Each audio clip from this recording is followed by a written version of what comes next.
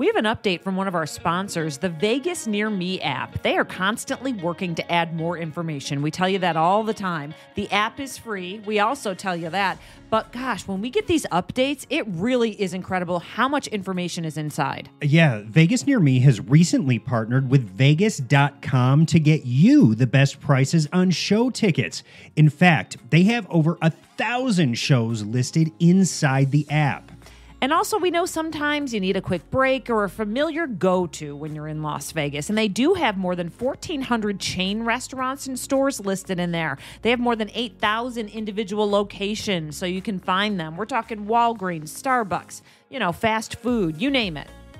And we all love to save money, don't we? Well, Vegas Near Me is going to help with that too.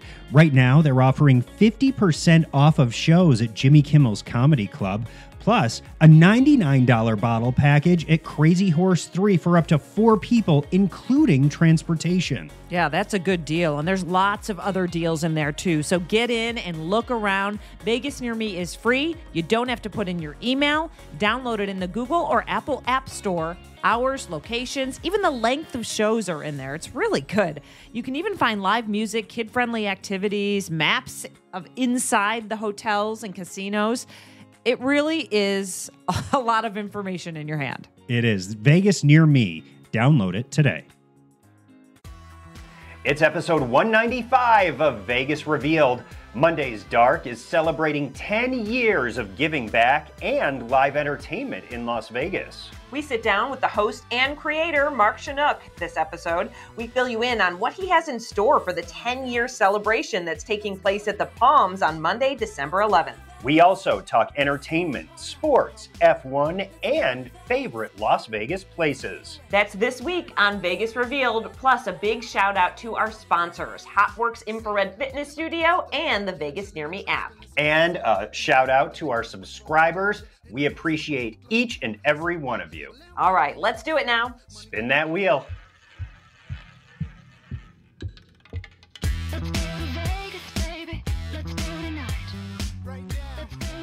Well, welcome everyone. Listen, we're doing things a little bit different today because we are interviewing our friend Mark Shunock, who has been here in Las Vegas for a very long time.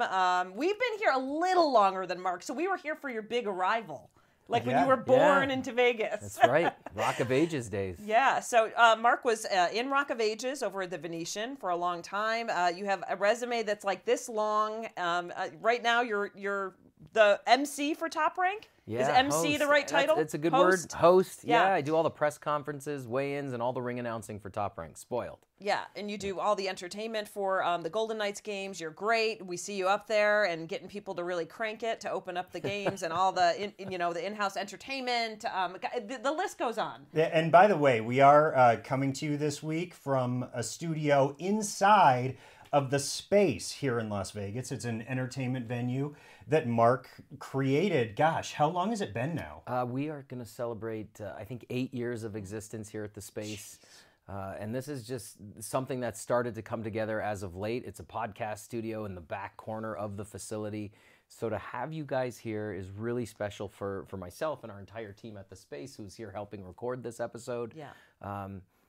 Before we even get into it, like the way you started it actually made me feel like goosebumpy, because Vegas is special, and you guys have continuously supported everything that I've had my hand in, whether it's, like you said, Rock of Ages or the Golden Knights or Top Rank or Monday's Dark, the Space. You've always supported. You've always allowed me to come on your platform and talk about what we have going on. And so this is such a cool moment for me. So thank you for coming here and allowing us to talk all things. It's special. You guys have been rock stars in the community since day one. And I've been here 11 years now. And so 11 years ago when Rock of Ages opened, you guys were the first ones to say, hey, Shunock, come on, get over here. Yep. And this is awesome. So thank you. Of course.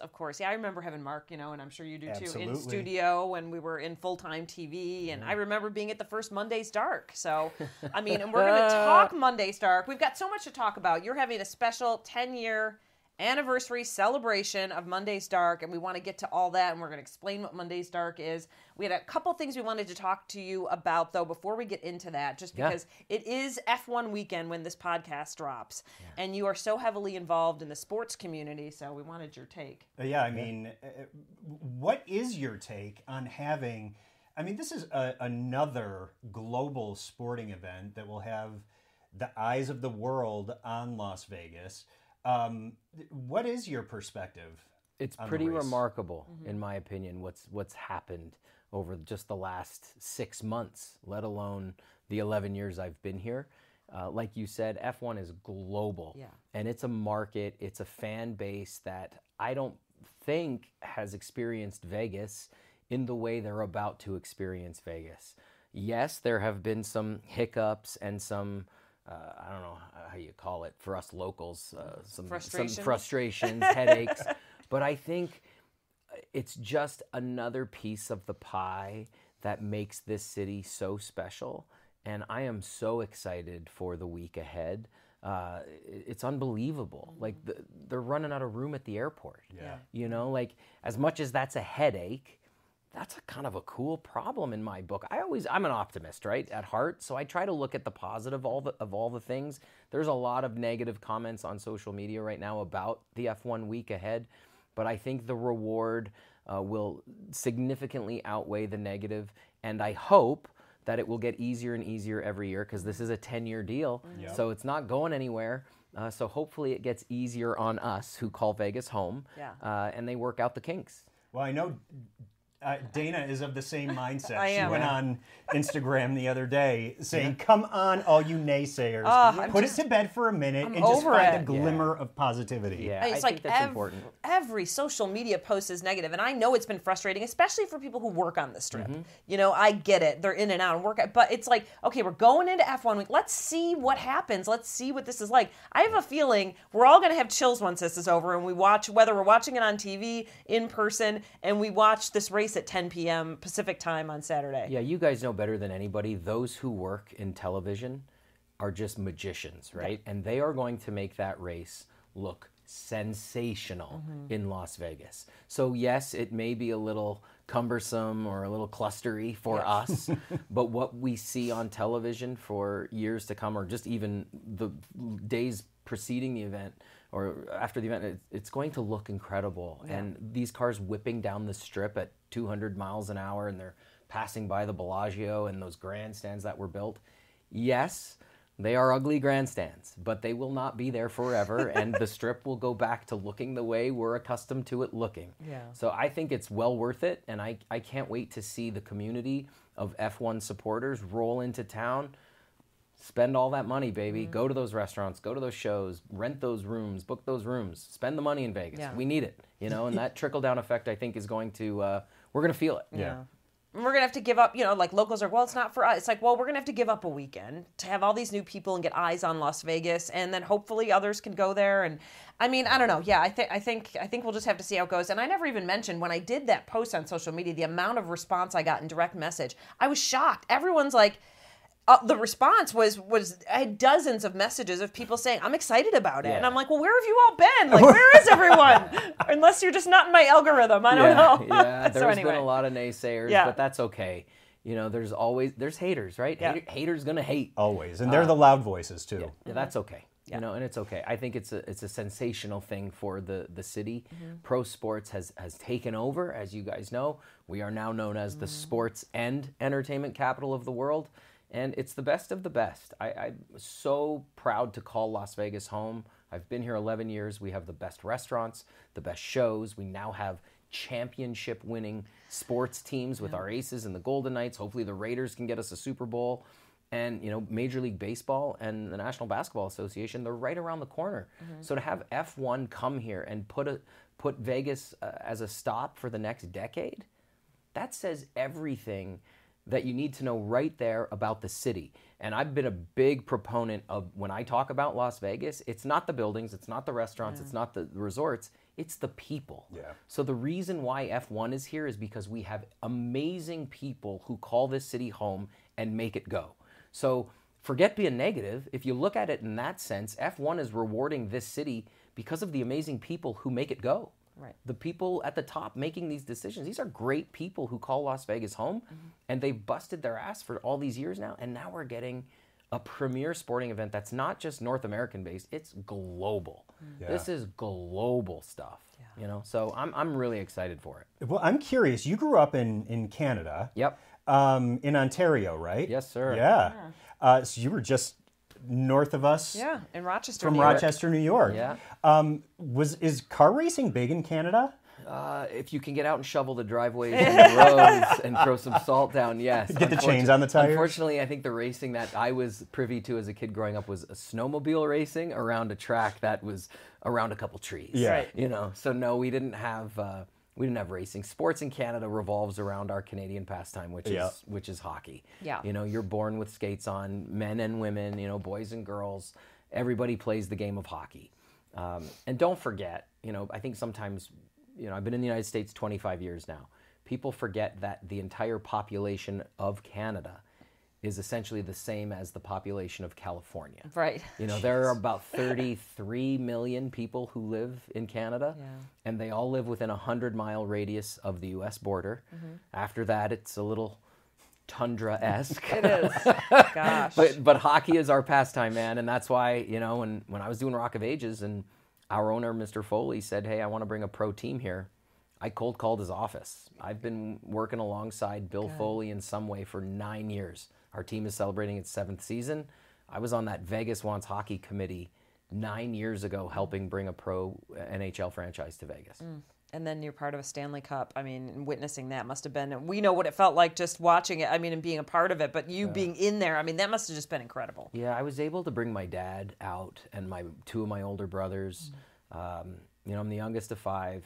My parents are still amazing in their early 80s. So my dad came down, 2 brothers came down, and hockey's been a part of our family for as long as I can remember. My father was a dentist by trade, but in the 80s acquired a hockey team in our hometown, the Sault Ste. Marie Greyhounds, which is a junior hockey franchise. He was able to save the team from being relocated and bought them from Phil and Tony Esposito, which are hockey legends who played in the National Hockey League but are from my hometown.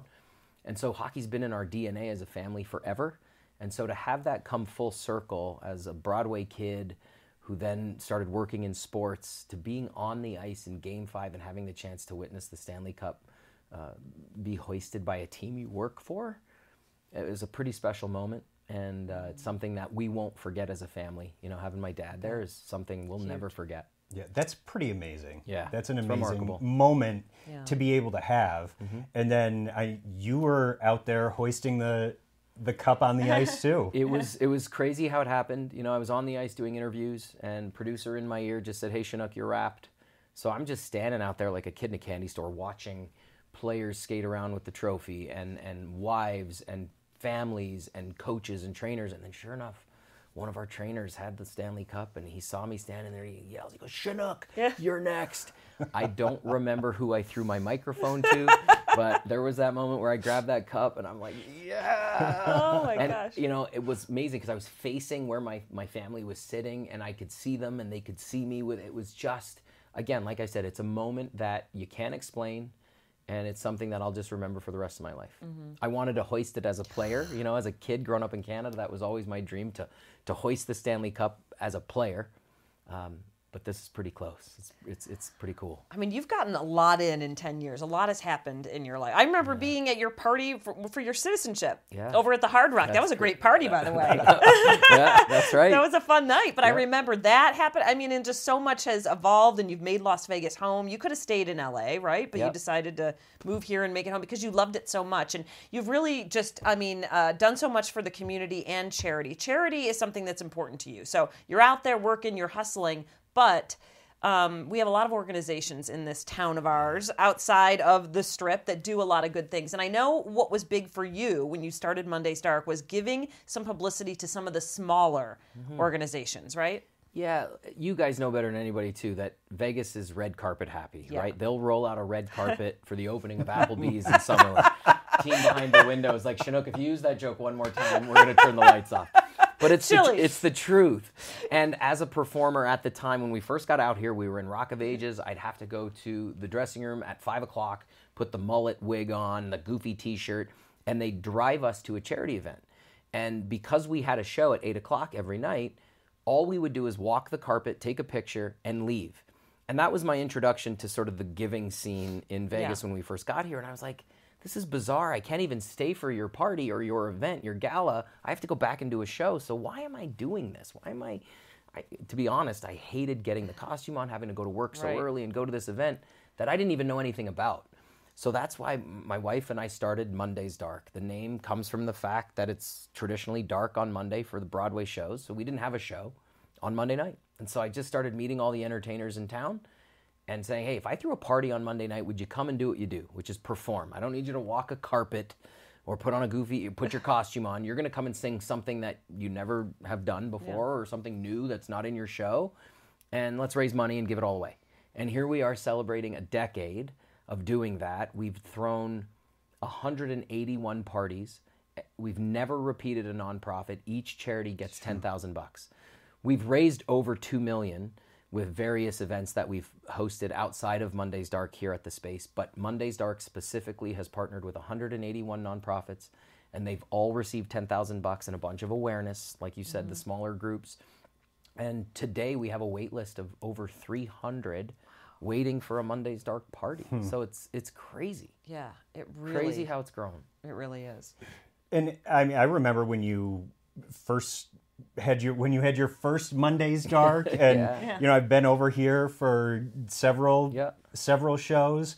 Over the last 10 years, what are some of the standout moments for you? Because I know things can get crazy up on stage.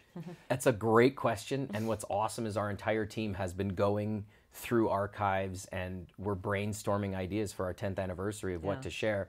One thing we will share at the 10th anniversary, and I think this will resonate with you guys, our first or second Monday's Dark ever was at the Hard Rock.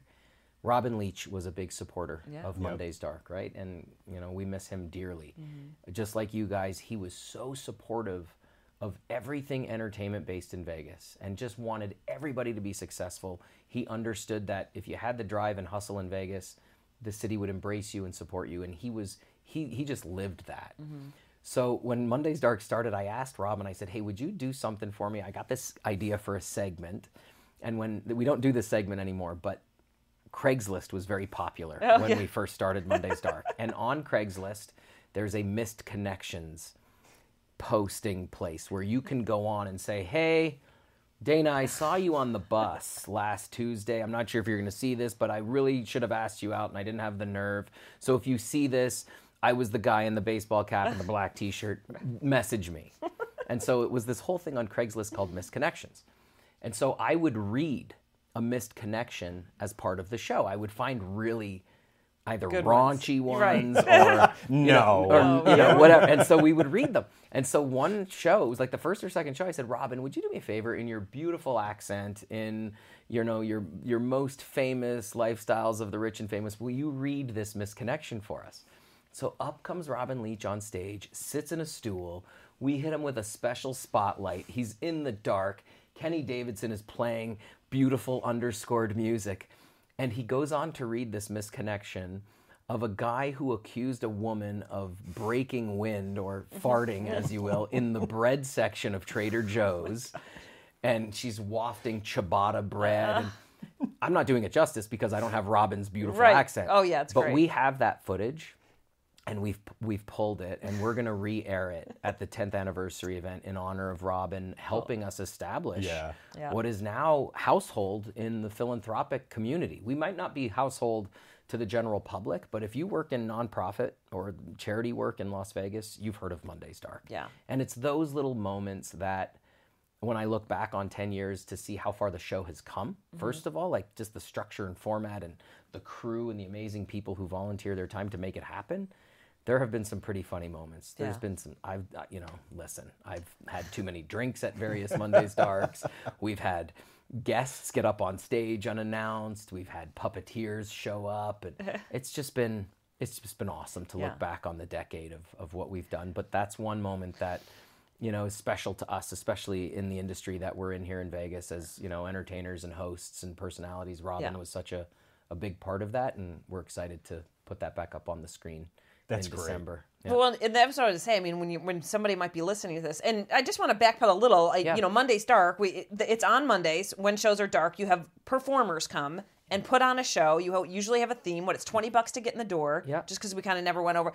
And then if anyone doesn't know that, and maybe you're visiting in town and you're here on a Monday, I mean, just saying Robin Leach, to us we're like, oh, Robin Leach was our buddy, right? But he's known all over the world. Icon. I mean, you could have rubbed shoulders with Robin Leach, but many other people just pop in. Mm-hmm. So it's an event where you never know who's going to show up too. Yeah, you're speaking the language. And that's awesome because you've got it right, and that's just us 10 years in town doing it. It is essentially, for people listening who have never heard about it, it is a 90-minute variety show every other Monday. You never know who's going to show up. It's $20. 100% of the ticket proceeds and the silent auction go to a different nonprofit every other Monday. Mm-hmm. And we've had the likes of Shania Twain, Brad Garrett, Louis Anderson's another one who's no longer with us, who did comedy for us. Geechee Guy, who's a local entertainer who just recently passed. It's unfortunate that I've referenced 3 amazing entertainers who are no longer with us. We've lost a lot of people over the last 3 years. We've lost a lot of people. But you never know who's going to show up. It's adult, it's off the cuff. It's Carol Burnett meets Jimmy Kimmel meets Saturday Night Live with a full band. Yeah. And that's what's cool about Vegas, right? Is people are coming through this town all the time, so you never know who's here. And I feel, even though we're like 10 years old, we are 10 years old, I feel like we're just scratching the surface. Mm-hmm. And there's so much more we can do to help this great city. Because to have 300 nonprofits on a wait list and have already supported 180, that says a lot about how many amazing people in Las Vegas are committed to a cause of some sort, right? That's a lot of great giving people living in Vegas. Mm-hmm. Yeah. And a big need. I'm like 180 charities. Like, we have them for a reason, There's a need out there, that's for sure. So, and tell us about the 10-year anniversary for folks that want to buy tickets and go to the Palms. What kind of are you going to kick it up a little bit? It's going to be a little bit more special than normal, but kind of normal. It's always we try to do the best of the best, for the 10th anniversary. There's a lot of business that has to get taken care of, but it is a true variety show. We're leaving the space because obviously we want to celebrate and get as many people into a room as possible. So the amazing people at the Palms who run that organization, run that resort, have opened up the Pearl Theater for us, which is a gorgeous. It's one of my favorite venues in town. The technology in there, the intimacy of the feeling of it. We're going to have 2,000 locals in the building. 42 local nonprofits will be represented. So we partner with 21 charities a year. We're going to celebrate the 21 charities from 2023, and we'll announce the 21 charities for 2024 that night for the first time ever. It's $20, and all of the money will go towards the productions of 2024. So this is the only time of year where Monday's Dark does a fundraiser for itself. Mm-hmm. So we partner with 21 charities a year. We give away, over $200,000 in cash every year, a bunch of awareness. But this is the year, or this is the party every year where we celebrate Monday's Dark, celebrate the team, the volunteers, all the charities. There's a huge auction. There's a live auction component, which we normally don't do. And the show itself will be bananas. Yeah, we have some of the best shows on the Strip represented. We can talk about a few that have the folks from Cirque du Soleil have committed to be present. Great. The folks from Spiegel World are going to have a presence. Oh, 2 amazing shows that one that I was a part of for a little while, Magic Mike Live, will be there. Brand new burlesque show called Ladylike from Virgin will be there as well. And then a ton of entertainers that have donated their time and talent time and time again here at the space. They'll be there. We started with Rock of Ages. I've got a little Rock of Ages surprise up my sleeve. Is the mullet Tom making Cruise? a comeback? Oh, I thought Tom Cruise was coming. Let's give him a call. Hey, Tom, if you're watching, if Tom Cruise is watching, or if somebody knows Tom Cruise, we want Tom. Bring a motorcycle to the Pearl. Jump off the building, whatever you got to do to get in there. Parachute in. Yeah, so we try to always present the best of the best, or not necessarily the best of the best, but just we try to heighten the whole overall experience, because a lot of people come to this one more so than the smaller events throughout the year. So I always tell our team it's almost like a coming out party for us every December, because we get this opportunity to preach out to 2,000 people and to those watching on the stream. So we live stream it for free. So a lot of eyes get put on it because it's a well publicized, marketed event. It's our 10th anniversary, so it's a big one. So we want to do some special things. I love it. So a decade in, you've obviously lived the experience of growing Monday's Dark from the ground up. What does the next decade and beyond look like for you guys? I think it's continuing on the mission of giving. Everything we do at Monday's Dark and the space starts with the core value of giving back to the community. So nothing takes place at the space that doesn't have some sort of give back to the community. I say this a lot in my meetings. 50 million people come to Las Vegas every year, and they have a wonderful time. They get the best service, the best experiences. Who's responsible for serving those who serve? And the space and Monday's Dark wants that responsibility even more. So when the tourists leave, and there are pit bosses and dealers and servers and entertainers and wardrobe and professionals and first responders and veterans, everybody who makes that strip go and actually has a say in how those 50 million are treated, the space in Monday's Dark wants the responsibility of making sure we're doing our part in taking care of those who serve. And you guys fall into that category for what you do with your show and promoting all of the things you promote. Who looks after you guys when times are tough or if you need help? That's what the space and Monday's Dark wants to do even more moving forward.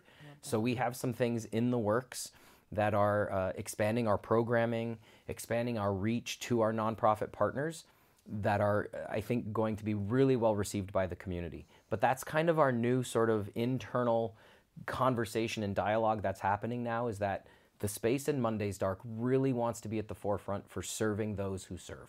And that's a wonderful thing to talk about in Vegas because we are so service oriented. And I think sometimes we forget about the 2.5 million people who live here. They need help just like everybody else. And when I was just doing Rock of Ages and I was just an actor on the Strip, it was my job on stage to make people forget about their problems for 2 or 3 hours when they walked in. Well, not 3 hours in that theater, but when they walk into that theater and the lights go out, my job is to make them forget about the BS in their life. We need to do the same thing for people who live in and breathe Vegas. And that's really the next step for us. And we've got some cool things that we'll talk about in mid-2024, hopefully. Fingers crossed we get our stuff together in time that we can make some formal announcements by mid to late next year. We'll come back around Yes. and be waiting for those announcements. 100%. And we'll have links and everything in our show notes if you want to get tickets, you want more Please. information about Monday's Dark in general, the 10th anniversary, any of that stuff. December 11th. I don't even know that I said Oh, the yeah, date, maybe but we it's didn't. Monday, December 11th at the Pearl Theater. Doors at 7, show at 8, 2,000 people in the room. Where am I looking? Right there. Yep. Come. Come. $20. All the money goes to charity, and it's all about Vegas on December 11th at the Palms. You've been a part of the entertainment community, which has switched into sport. I'm curious your takes. We don't get to sit with a lot of people who've been here kind of as long as we have. And seeing things evolve, what do you think of the changes in just Las Vegas entertainment on the Strip and for our visitors that come in? The entertainment's changed a little bit. Now we've got more... I don't know. We don't have a lot of medium-sized shows. We only have, big residency. I mean, what is your feeling on some of this stuff? I would agree with you. Yeah. I think, our entertainment lineup right now is headliner-based, which is fine. I'm not going to complain. Yeah. Like, you can go see a different mega star every night of the week here. But I'm starting to see a little bit of what you were just hinting at creep back in. True. Major properties putting a little more attention to smaller rooms, developing smaller rooms, even lounges and areas of major resorts are starting to get programmed again where we got away from that. Yeah. So I think that's a great sign because I don't think, everybody can afford to go see U2 at the Sphere. Yeah. I haven't even been there yet, and I looked at tickets and I was like, oh my gosh, they're $2,500. Right. That's a very specific clientele, right? Yeah. That's a very specific fan base going to that show. So I'm starting to see the smaller show start to pop up, and it's not so much a show as it's an experience. There's a lot of immersive stuff happening, and so I think we're on that trajectory where we're going to start to balance out again, where we are going to have all these mega stars. But it's a great thing. Like even Kylie Minogue, who is now taken over the Venetian. That's actually Your our old old room. showroom. Yeah. And that just shows you how long it's taken the Venetian to figure out what to do with that room. That room kind of sat dormant for 6 years. They did a couple things here and there, but for 6 years after Rock of Ages closed, there wasn't really a residence in there. But now what they've done from an investment standpoint to the room is they've taken what once was a 2,000-seat proscenium traditional style theater to this really cool, immersive, intimate venue that doesn't seat 2,000 anymore, and it's gorgeous. So I think you're going to see more of those things start to pop up. Listen, even Circus Circus is getting a redo. So They're getting the SpongeBob ride. SpongeBob at ride, let's go. You know, like when they That's what announced I'd Circus say. Circus is getting an almost, what did they announce? $1 billion renovation? Yeah. I'm like, let's go. Like that. If there was a property on the Strip that needed $1 billion renovation, it's that one. But I'm excited to see, because again, there's a different client base, right? But now they're going to experience a brand new vibe of Circus Circus. That's cool. And I think you buried the headline with the Kylie Minogue stuff. Right. You know, transforming that space where you performed. You essentially paved the way for Kylie Minogue to be in Las Vegas. Seriously. That's right. You've heard it here You first. heard it here On first. Vegas Revealed. It's true. Rock of Ages was responsible for Kylie Minogue coming to Vegas. No, I love what they've done with that room. The pictures that I have seen so far are absolutely stunning. I can't wait to go see that show. Yeah. I know, Can't us wait. too. Yeah. We've seen a lot, and that's one we haven't seen yet. Yeah. So, hey, listen, we do a segment where we give tips every week. So we're gonna do that, but you're gonna stay here and you're gonna help us with our tips. Okay. Okay. So let's do some tips.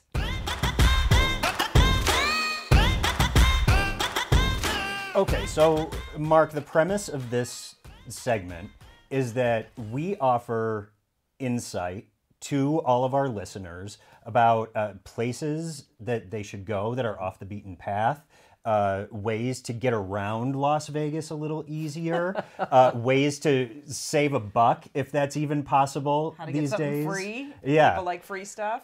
So, if there are any tips that you have for people who are ready to come and do Vegas, Do you have any like insider tips? I was thinking something for you. You probably go to the airport a lot. Do you have any like?